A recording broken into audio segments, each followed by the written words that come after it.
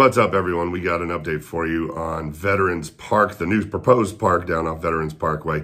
Excuse my voice here as I am sick and I'm struggling with this one, but videos must go on. But thankfully, the city did an update on this actually, and they are kind enough to let me use their video. So here is an update from the city of Murfreesboro, thank you to them, on the new proposed park. It's at the corner of Blackman Road and Veterans Parkway, right off 840. So as always, if you've got any questions, put them in the comments below. I'll get back to those as soon as I can. And now, here's your update. Murfreesboro Parks and Recreation's newest proposed park is Veterans Park. It is proposed to be located at the corner of Blackman Road and Veterans Parkway near Interstate 840. The park's director explained to the City Council where they were in the process at the November 9th City Council workshop meeting. After several months of really hard work, we're excited to update you on where we stand with the design for Veterans Park. We feel like the current layout that we have really is the best use for the property and really would be a nice asset to the park system. Today we're simply seeking your direction on how you'd like to see this project move forward. The engineering company, Gresham Smith, also attended to explain the design of this proposed park. We are super excited about this park and the opportunity that it presents for your city and your constituents. Over the last few months, we've been working directly with city staff and trying to identify program elements and a park direction and the look and the feel for the aesthetics within the park. So we're looking at obviously a centralized vehicular access that leads you into what we're considering kind of the heart or the core of the park. And located right there, we'll have active sports opportunity, a destination playground. We see some multi-purpose fields adjacent. One component of the park that I want to point out is that we do have various locations for pavilions kind of scattered throughout in different settings. There's also varying levels of a trail system throughout. There's paved trails.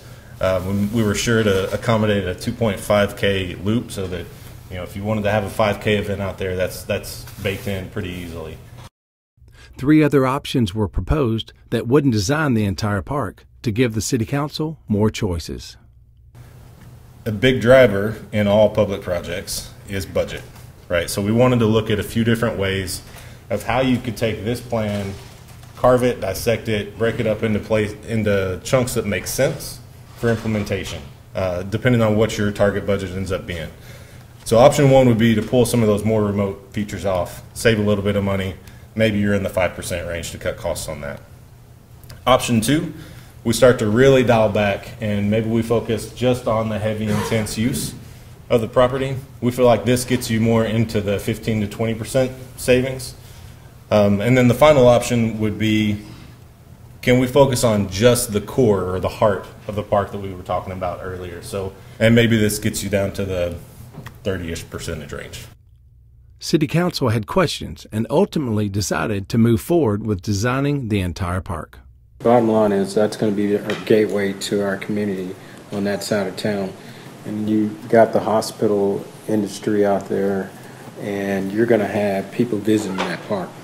And we need to make sure we take advantage of it, because I think what we learned from the past is we built something smaller, and then we come back and had to add on, and the cost was tripled or doubled about that time. So Gresham Smith explained the next several steps in the process.